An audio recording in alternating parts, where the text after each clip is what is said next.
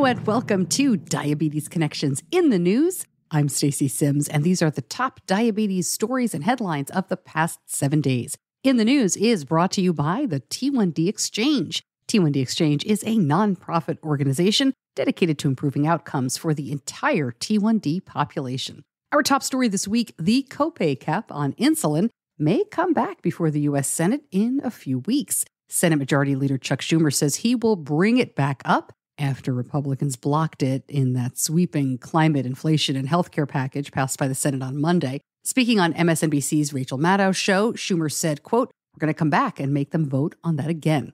7 Republicans voted with all 50 Democrats, 3 short of the 60 votes needed. It is possible more Republicans would support it if this came up as a standalone measure. Some have said they would, but it's not clear if this again would be a copay cap for those with insurance, or if it would be a cap on the actual price of insulin for all, including the uninsured. Dexcom is pushing back the timeline for a U.S. launch of the G7. That's after the FDA raised questions about the device's software during a review. This has something to do with how the G7 and its smartphone apps deliver alarms to users. Looks like maybe a limited release in the fourth quarter of this year, full rollout in 2023, if there aren't any other hiccups. As you likely know, the G7 is nearly 60% smaller than the G6. Its transmitter and sensor are all in one, and it has a much shorter warm-up period. It's been approved in Europe since March. One type of once-a-week basal insulin gets the go-ahead to move forward with clinical trials in the U.S. Gan and Lee Pharmaceuticals says its investigational drug called GZR4 is more stable with less day-to-day variation than once-a-day basal insulin. There are a few of these weekly insulins in trials. We've talked about this before, none yet approved. Gan and Lee is also doing trials of the drug in China, where they are already a big player in the insulin market. Good news for Sensonics, makers of the Eversense implantable CGM. Shares were up on second quarter earnings and future expectations. I don't generally report on stock market moves for diabetes companies, but the past few years have been a bit iffy for Senseonics, and there was some speculation on whether this CGM option might continue to be available in the U.S. They partnered with Ascensia Diabetes Care and got the 6-month approval for Eversense earlier this year. A new call for comments to the FDA, but the deadline is today, August 15th at midnight Eastern Time. I'm going to read directly from a post by Joanne Milo in the CGM in the Cloud off-topic group.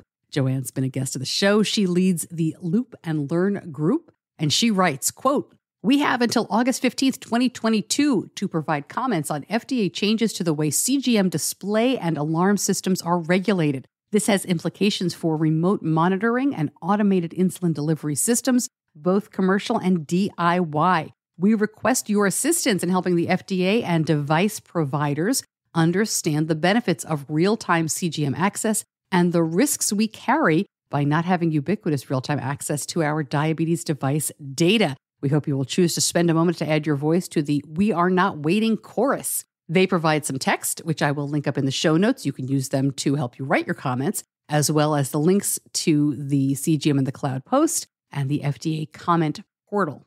More news in just a moment, but first I want to tell you about our sponsor, the T1D Exchange. And their registry is a research study conducted online. It's over time designed to foster innovation and improve the lives of people with T1D. This platform is open to both adults and kids with type 1 living in the U.S.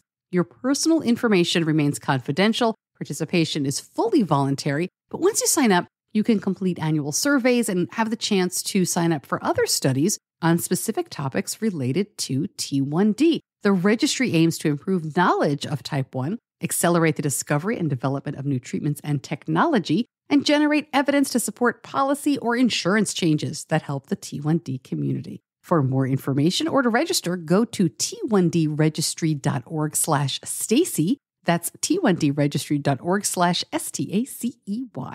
Beyond Type 1 announces that it will once again field a team for the New York City Marathon. Beyond Type 1 will be among 500 official charity partners. The team includes nearly 50 runners across the U.S., Canada, Ecuador, and Australia. I was excited to see that Kyle Banks, who's been on the show before, he's a Broadway performer. He was in the touring company of The Lion King. He's the team captain, and this will be the first marathon that he'll run. Since 2017, about 150 people with type 1 diabetes have run the New York City Marathon with Beyond Type 1. We'll be talking more about this leading up to the marathon in early November. And finally, congratulations to Morgan Bednarchuk. She is the author of the brand new book, T1D Looks Like Us, a type 1 diabetes story. This is a children's book, and the synopsis says Rose was diagnosed with type 1 diabetes when she was 7 years old. Now she is 9, and at times she feels lonely because she doesn't know any other kids with T1D. With help from her mom, Rose meets people from all over the world who also live with T1D and have their own unique stories to share. It's available on Amazon. I will link it up. I know Morgan through the Friends for Life conference and also through Macy's Believers. And this is a really cool event. I will link this up as well. I am going to be the MC at the Macy's Believers Gala. This is Saturday, November 12th. It's in Port St. Lucie, Florida. This is a group that supports wonderful diabetes causes, including the Friends for Life conference. So you'll be hearing more about that as we get closer as well. But I was really excited that they invited me. And it's one of the last things that I did in 2019 before the pandemic. So I'm excited that they're having it again.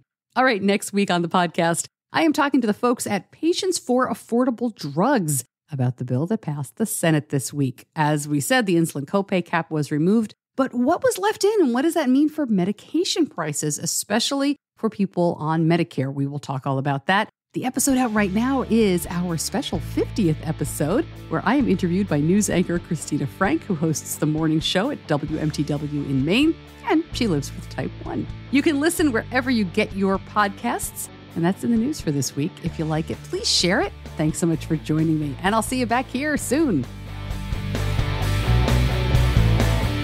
Diabetes Connections is a production of Stacey Sims Media. All rights reserved, all wrongs avenged.